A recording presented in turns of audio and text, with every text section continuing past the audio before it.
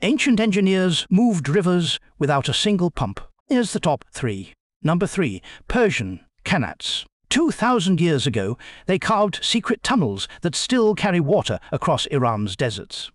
Each shaft drops every 20 meters. Ventilation built in, gravity doing the heavy lifting. No evaporation, no sand, just cool, clear flow year-round.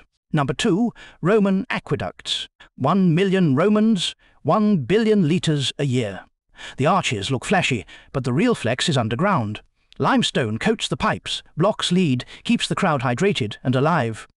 1st century water pressure, no electricity bill. Number 1. China's Dujiangyan. In 256 BC, Li Bing split a rampaging river with a fish-mouth weir, flushed silt with a floating gate, and fed farms through a throat-sized channel.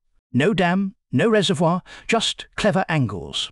22 centuries later, it still waters 1 million hectares, proving if you design with nature, maintenance is basically someone else's problem.